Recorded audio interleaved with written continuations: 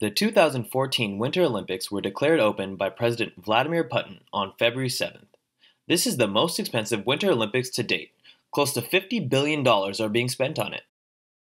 The opening ceremony was spectacular, showcasing modern Russia to the largest gathering of countries in the Winter Olympics ever.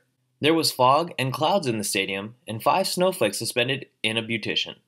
It all came together beautifully. That is, by a small technical hiccup, one of the 5 snowflakes failed to convert into an Olympic ring, while the other 4 did so gracefully for the grand finish. It was beautiful nonetheless. I hope you watched the opening ceremony and plan to watch all the games. For 16 days in February, over 3,000 participants are in Sochi to play the 2014 Winter Games. There are 15 sports that are a combination of individual and team versions of a few main sports. But can you guess what all these sports have in common? No, they're not all held outdoors. Guess again. No, they're not all about going downhill as fast as you can. Guess again. Right, they all involve frozen water, in ice or snow. Coming to the actual sports, there are really only 3 main types of winter sports: skating on ice, skiing on snow, and sledding on snow. Let's look at some of these in more detail. First, my favorite in the category of ice skating, figure skating. Figure skating is called that because ice skaters leave marks or figures on clean ice. Early skaters noticed that they could draw on ice, shapes like a circle or a figure 8. Some of the shapes are easy to understand, like the circle, but it takes practice and skill to make it perfectly round and end up exactly where you started. The Olympic skaters are so good that circles are too simple.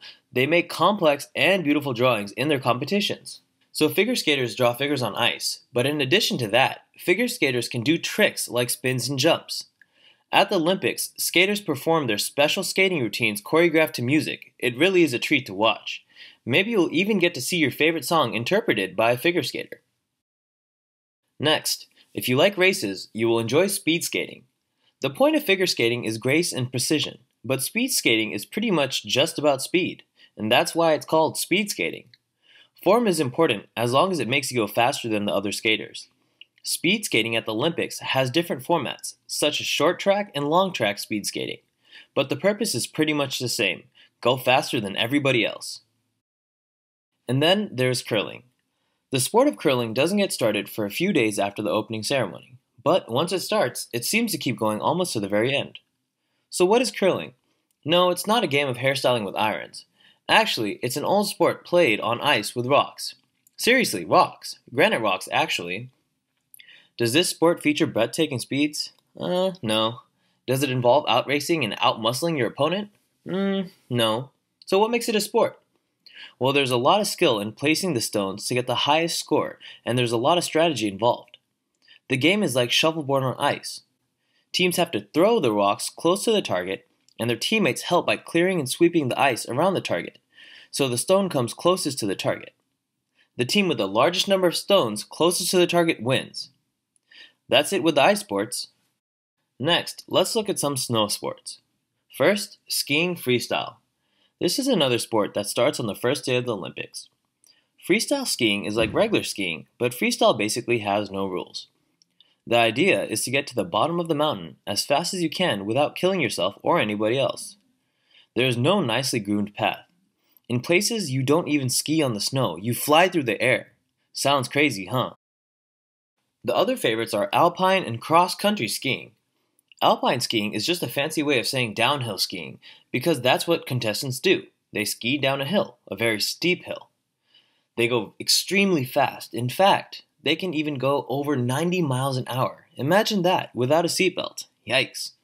The point of alpine competition is to get to the finish line as fast as you can, so skiers will be going as fast as their skill, their equipment, and the snow will allow. An interesting twist to the skiing events is the biathlon. The point of the biathlon is to ski cross-country over a long course, then stop at designated spots and shoot at targets that are at different distances. The skiers shoot either lying down or standing up. The winner is the fastest skier. But what about the most accurate shooter? Doesn't that count for more than just speed? Well, yes and no. The point is that at each shooting station, each shooter has to hit all 5 targets. If you miss, you have to ski a penalty loop for each missed target. so the winner is still determined by who finishes first. And my favorite skiing event, ski jumping. Also starting early in the Olympic Games schedule is the sport of ski jumping. The idea of ski jumping is to glide down a long and very steep ramp, then spring into the air and fly as far as you can. Because the skiers are going really, really fast, and because the ramp is pretty far from the ground, every skier who reaches the end of the ramp does some actual flying. If you've ever pretended you can fly, you'll want to watch these competitions. A new addition to the Olympic Games is snowboarding. Snowboarders can pretty much do anything skiers can do, like racing downhill on a groomed course in what is called a slalom, or doing tricks. Trick snowboarding is like freestyle skiing, but snowboarders call it slopestyle. There is even snowboard contests where 4 snowboarders compete at the same time to see who's fastest. Finally, let's look at sledding competitions. The most popular wintertime activity around the world is sledding. All it takes to sled down a hill covered with snow is something to slide on. That something can be a luge, where 1 or 2 people slide down the hill feet first and face up on sleds with no steering and no brakes. Sounds like fun, huh? Luge riders can get up to 90 miles per hour. Naturally, the luger with the fastest time wins. Or you can sled down the hill lying face down and going head first. The shape of this type of sled looks like a human skeleton, and that's why the event is called the skeleton. Or you can ride inside a bobsled. Europeans call it the bobsleigh. Just like the other sledding sports, the object is speed. Unlike the other 2 sledding events, bobsleighers can steer and they have brakes. They also ride in sleds that expose only their heads. Sounds a little scary. Players in the bobsled are moving back and forth to increase their team speed, and viewers can see their helmets bobbing, hence the funny name. So, which one is your favorite sport? Watch the Olympics and let us know.